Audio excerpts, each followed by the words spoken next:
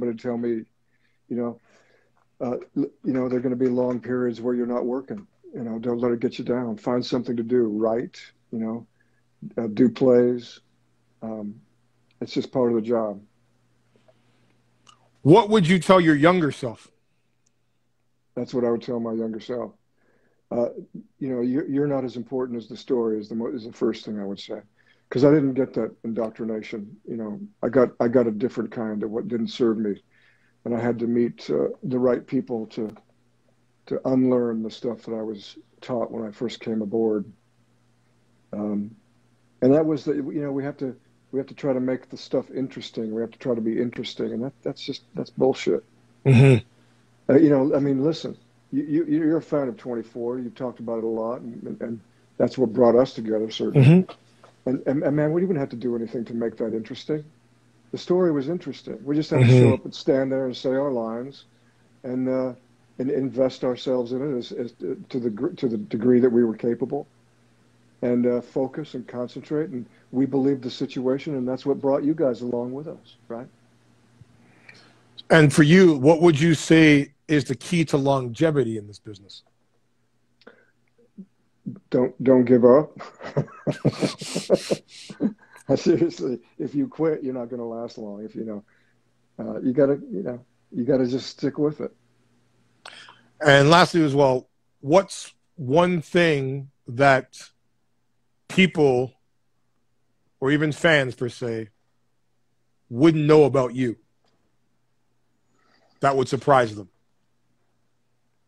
Oh God, you mean like a deep dark secret?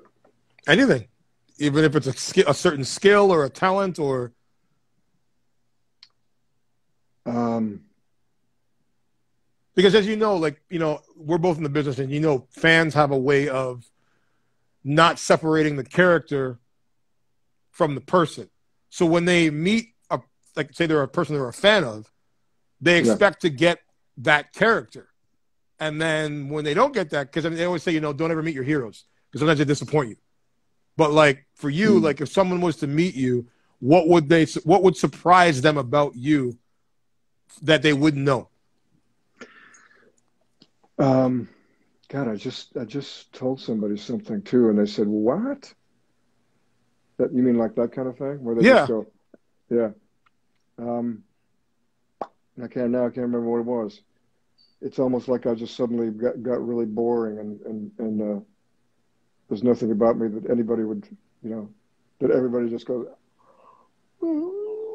I doubt Yeah. that. I doubt that, because you have so many different facets and layers to you as a human. I guess that I grew up in Alaska. I don't know how many people know that. And what was that like? I mean, how does someone go from Alaska to the bright lights of Hollywood? Because, I mean, this is the thing. I have so many people, number one, that always say to me when they're starting their journey in this business, they're always like, I'm living in a shit town. There's no opportunity here. And I always used to say to people, number one, is that when you live in a place that you say that has no opportunity, I think that's the best place, just because there's no distraction.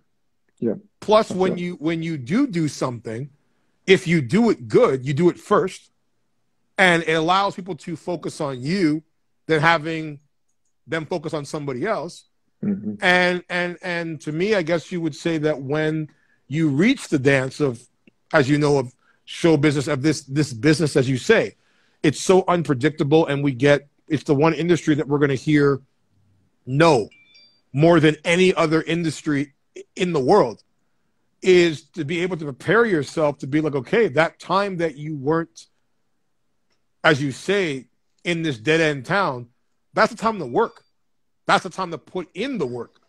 Because again, yeah, I was going to say the only other thing that if the thing that would take you away from that mm-hmm. security of that place to pursue more deeply, whatever that thing is, okay, that's the thing that that's what drives you. Then that is your calling, man. That's what I would say. Whatever gets you out of that place that you're stuck in, or even if you're stuck in a good way, like you love it, you're secure there. if it takes you away from that, that's your calling, you know, because you got to go, Mm-hmm. you know. So I'm sure you've had this question asked to you many times as well, just like I've had it asked. You get people who say, you know, I always wanted to act. I always wanted to be an actor, but I don't know how. What would you tell them? I know what I tell them, but what would you tell them? I'd say go audition for a play. Go to community theater. Go to community college. Go you know, wherever you go. Get up there and learn, you know, learn how to stand up there and completely give yourself to this make believe world, so that when you walk off the stage, you go, wow, where was I? You know, James just disappeared, and I went into this other world. You know, that's the feeling. I told you that's what we're chasing. Mm-hmm. So go find a place to do that, and I mean, I wouldn't even say uh, until you get the feeling for that. If you really want to do that, don't find a you know a teacher that teaches you how to put the story first. You know, and here's the other thing that I would say. You know, so many actors. I've seen so many actors as a teacher too, and worked with them, where they just think like actors. Mm-hmm. They think, you know, actor thoughts. And the point that we're doing is we're human beings, man. Mm-hmm. We're human beings first. Mm-hmm. Our imaginations are unlimited as human beings. As actors, they're pretty limited. Mm-hmm. So I would say that put your, you know, put those actor thoughts aside and find a group of people who think like you do and want to serve a story that's, you know, the great stories that have been told in literature, and find those things to work on, and forget yourself. I agree. I totally agree. It's really hard to do, because then you come to a business that's completely about serving, you know. Hold on, before I get cut off here. Hold on. Let me plug myself in.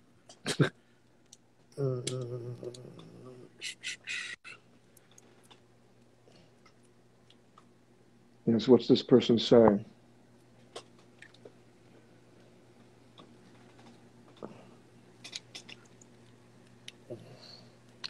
What the fuck? Oh yeah, thanks.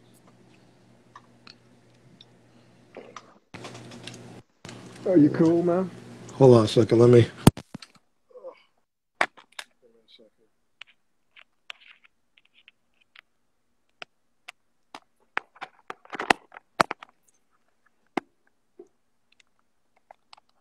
So hard to try to find a damn hole in here.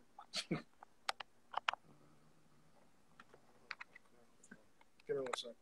You plugging in your cable? Yeah. I'll just keep talking about this then. There we go. Oh yeah, you're talking about coming into a place where it's all about self, and yeah, self-serving. Yeah, and you know, fortify that ability, so that when you get into that environment, you can protect yourself from it, because it can distract you. It can cause you a lot of pain. I when I was teaching, I once had a student who came to me and said, "Would you sign this thing that tells my agent that I'm ready to start auditioning?" I just went, "Wow." And I think I said to them, you know, listen, you need to think about maybe getting another manager. Because if you have a manager that needs a teacher to tell you that you're ready, that your client is ready to start auditioning, and you're missing out on this client's humanity. Mm-hmm. And so how are you going to be able to sell them if you don't understand who they are as a human being? Mm-hmm. I mean, they were ready based on what you saw to audition the minute they walked into your office, if you were able to observe humanity. Mm-hmm. And so I just said, no, I just tell your manager that you were ready when you met. Your teacher said that you were ready when you met. And they just didn't know it, you know. What you're describing is what has deterred my husband from the pursuit. He would much rather create something that he believes in than chasing after a role that has no meaning to him. Yeah, that's right.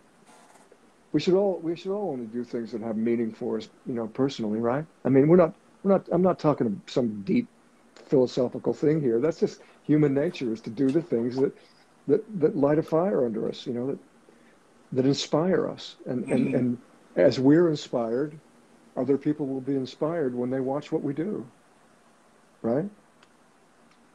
Do you ever have ever been in a situation where you work with somebody where they've done a scene and it's inspired you? Well, I mean, you're talking about somebody's work ethic, or I mean, if you're in a scene with them, I mean, I'm not thinking actor thoughts. I'm not thinking, oh my God, this person is fantastic. Mm-hmm. That's not a Bill Buchanan thought. You know what I'm saying? But after the shot, sure, you go, man. I mean, like I remember Pat Hingle, the famous character actor, when I did Cat on a Hot Tin Roof with him. Okay. We did it together on stage twice, actually, in a 10-year span. And after one performance, we were walking back to the dressing room, and he turned to me and stopped and turned and said, "Well, man, that's what it's all about." Because we had just been bricking Big Daddy, Mm-hmm. Oh, thank you. I just got my 5-minute call, brother. Okay. So I want before we go, I just want you to thank you, James, for joining me tonight, joining us on another edition, episode 19 of HotTopicsCelebTV.com. Before you go, I just need you to give us a little plug, and I need you to say two things. Yeah. First one would be, hi, I'm James Morrison. You can find me on Hot Topics Celeb TV. Okay. Second one would be, hi, I'm James Morrison. Bill Buchanan from 24. You can find me on Dteflon.com. Okay. So the first one will be Hot Topics Celeb TV. Okay, ready? Yep. Hi, I'm James Morrison. You can find me on Hot Topics Celeb TV. And the second one would be, hi, I'm James Morrison, CTU Director Bill Buchanan from 24. You can find me on Dteflon.com. Hi, I'm James Morrison, Bill Buchanan on 24. You can find me on Dteflon.com. James, it's been an absolute honor, a privilege, my brother, to have you in here. I actually was trying to connect some fans in here, but before we go, we'll take a couple questions. You fans want to ask some questions of James real quickly here, and then we'll let you go for the evening here. But where can people find you on social media? Where can they find out about your play? And where can they find out about your music? Okay, so we talked about jpmorrison.com, the website. Mm-hmm. And you can get the link to the music there. I think you can listen to samples. We're having some problem with it. We're gonna change it out. But if anybody has a problem, they can actually write me an email through that site. Okay. And we'll figure out a workaround. And there you can also find the link to my the play site, which is a different WordPress thing. And let's see, the Twitter handle is what is it, at James P. Morrison? Yep.